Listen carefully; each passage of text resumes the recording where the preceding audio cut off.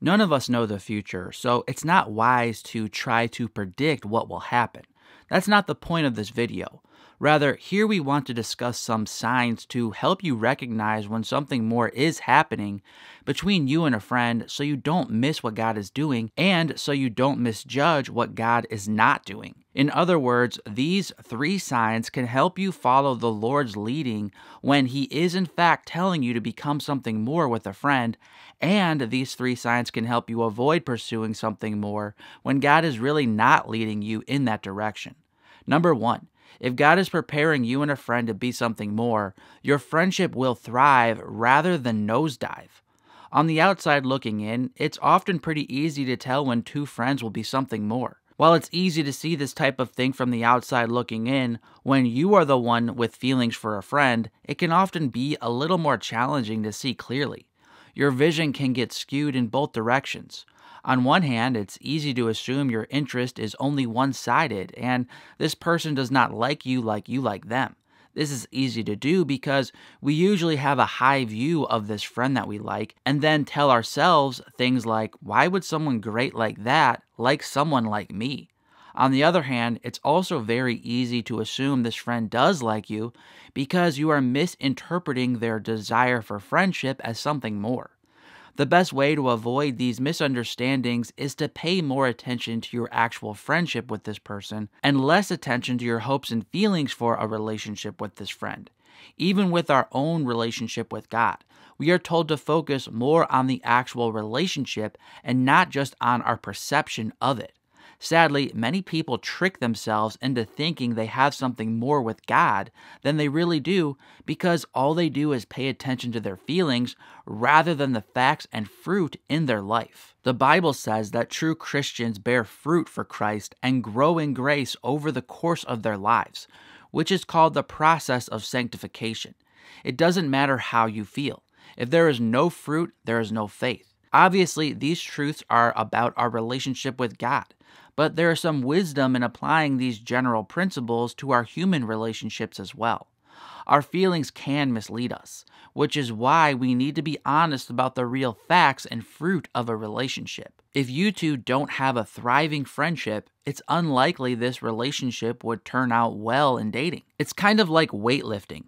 If your connection together can't lift 100 pounds in friendship, how could it lift 200 pounds in dating? The point is, when God is leading you and this person into something more, your friendship will be thriving and full of life, rather than nosediving and getting weaker over time. Number 2, if this person surpasses your requirements for friendship and has the qualities of a godly spouse that you desire, this could be a sign God is preparing you for something more with this person. In wisdom, we should have different requirements of people based upon our relationships with them. This same principle can be seen in the life of the church. To be a member of the church, you need to have certain beliefs and live a certain way that aligns with that church. But just because you are qualified to be a member does not mean you are qualified to be an elder.